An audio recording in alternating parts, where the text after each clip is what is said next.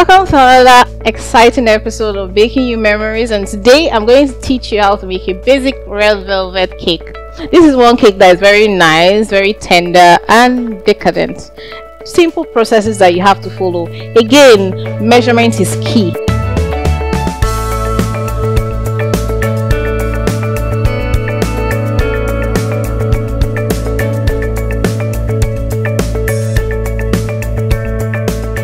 Like to let you know that Blue Cakes is an outfit that specializes in cakes for all events, creative and innovative cakes that can make that event memorable. We also have a training school where you, as an aspiring baker, can achieve your skills that you have been dreaming to get. Upcoming on the 4th of June is a discount class that you cannot afford to miss. The details will be shown on the screen. It's just 27,000 naira. So why am I saying this? I don't want you to miss out on this. It happens once a year. Alright, so today we are going to be using half cup of margarine, which is 113 grams. We're going to use 200 grams of sugar. We're going to use 250 grams of sifted flour. It is very important that you sift the flour. You need 2 tablespoons of unsweetened cocoa powder, 1/4 teaspoon of salt, 2 eggs. We'll be using 1 teaspoon of vanilla essence, 1 teaspoon of white vinegar, and then we'll use red food coloring, and of course we'll still use 1 teaspoon of baking powder. We'd also want to use 1 cup of buttermilk, but as we progress you will see what buttermilk actually means. So straight off we need to cream, and to cream is to add our 113 grams of butter, 200 grams of sugar, and then we put on our machine and then cream till it's light, fluffy, and light in color too. One of the most crucial parts of your red velvet cake is what the main core ingredients are made up of. The white vinegar, the buttermilk is very crucial, and the vanilla to the taste, to the unique taste of the red velvet cake. So the combination of the buttermilk and the white vinegar, the vanilla, is what gives the crux of what the red velvet tastes like. So you have to have 1 cup of milk. Now buttermilk is 1 cup of milk with 2 tablespoons of white vinegar. Emphasis is white vinegar. That is because we have other forms of vinegar in the market. So white vinegar, 2 tablespoons. Now other substitutes are sour cream, yogurt. Please always use quality ingredients.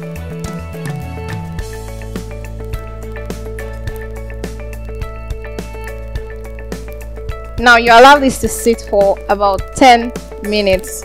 So while that is happening, we'll go along and continue with the other aspects of our preparation.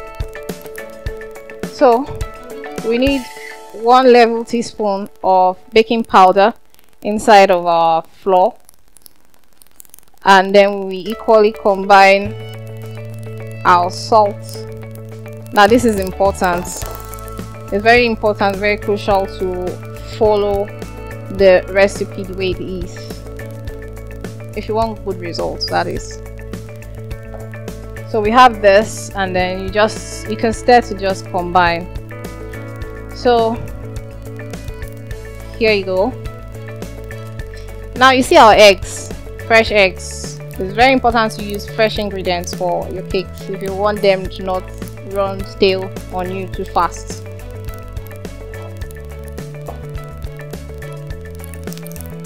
Now with your buttermilk standing still, you can decide to add your red food coloring to it. If you are using liquid colors, this is the best approach. All you need to do is to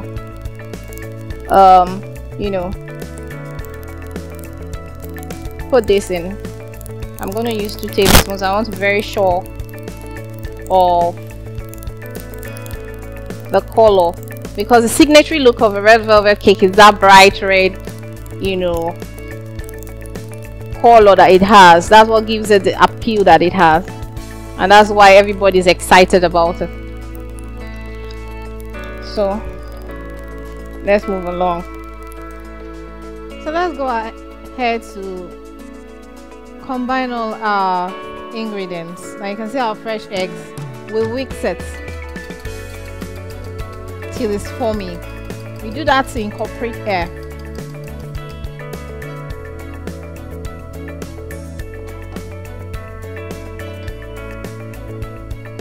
In our cream mixture, we need to add 1 teaspoon of vanilla essence, 1 teaspoon of white vinegar,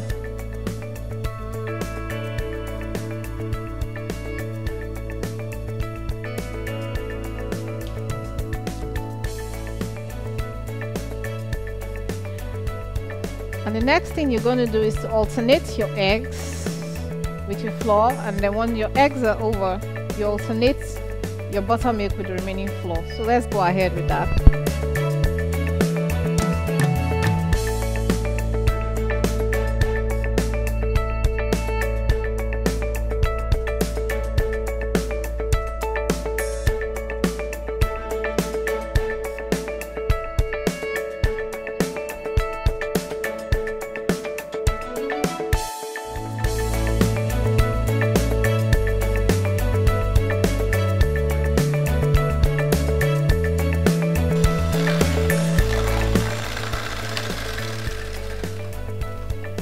Blending this in.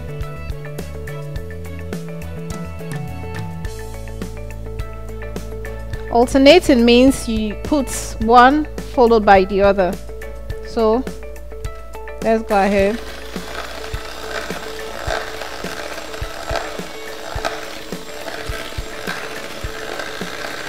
Nice.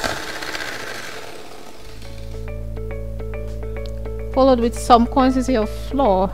Remember, it's all mixed up with your powdered ingredients, cocoa powder, the salt, the baking powder. It's all in here.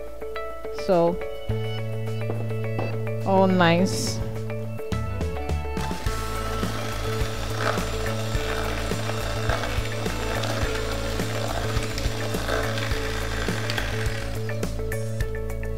Nice and smooth.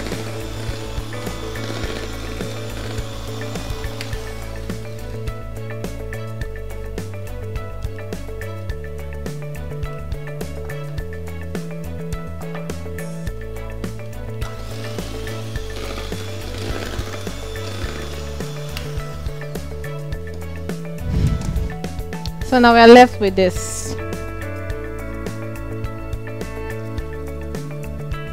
Wow, this is so colorful. You have to be really careful with this so it doesn't splash. Wisdom would demand that you kind of blend it in gently first before using the hand mixer, before putting it on. Now you can also blend this in manually, so but I need to show you this.